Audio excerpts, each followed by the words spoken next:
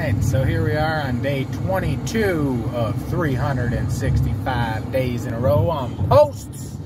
And I'd just like to say I do not understand the school systems anymore. They are confusing. Like why my son, who is perfectly healthy, has to not go to school. We got him tested. He got a letter saying he can't go to school because somebody around him, who knows who it was because they won't disclose.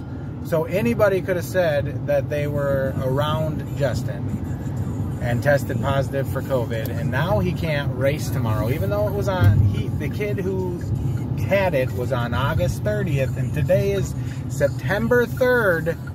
September 3rd, that's 4 days. I've had me take apart my whole dishwasher.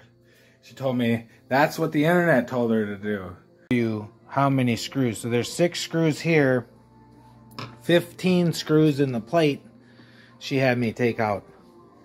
So I told her to look up what happens, and it said all you have to do is drain the inside.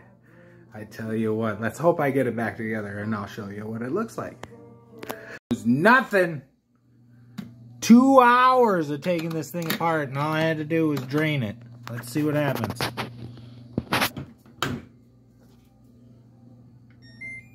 Oh my God. Oh my God.